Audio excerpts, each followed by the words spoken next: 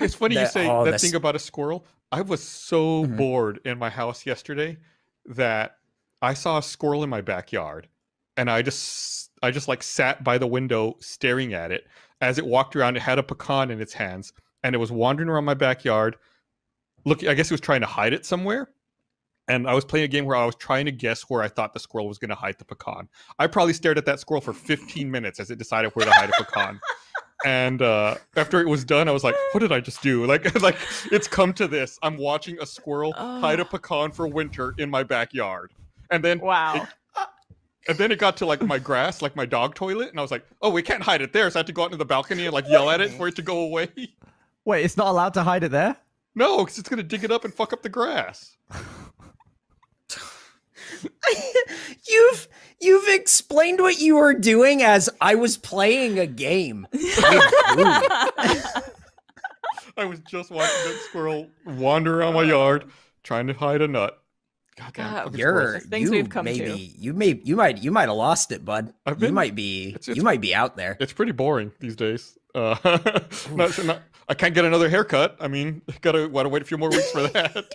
I'm honestly blown away, even going back to the last story, how much squirrel content you're responsible for on this podcast, Gus. It's like it's surprisingly high.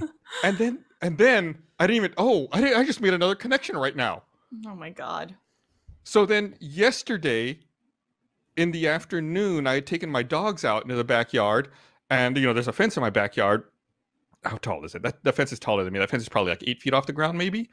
And I'm standing with my back to the fence, and I'm watching my dogs, and I hear something behind me, and I turn and I look, and at the top of the fence, there's a fucking squirrel there, and it's got like a peanut in its hands, and it's like barking at me, and I'm just like looking up at it. I'm like, does that squirrel want to fight me? And it's like making like a barking noise at me. I was like, what do I do? Like a chicken? No, they do that. They go like, what is happening? Yeah, I was like, is it trying to give me the peanut, or is it trying to make sure I don't take the peanut?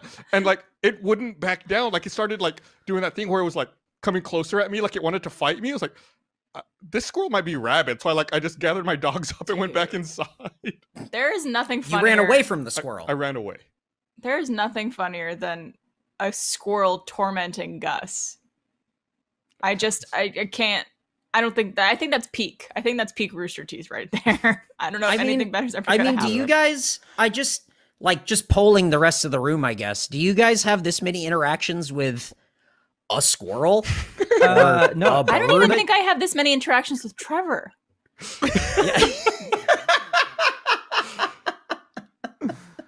Yeah, I mean, I feel like of the last 50 interactions I've had with a squirrel, none of them have registered enough to be like a story. It's just like, oh, there's a squirrel. I wonder if it was the same squirrel that I yelled at earlier. Like, I wonder if it was mad at me and it recognized me and it like came back. Do you think it's a crow?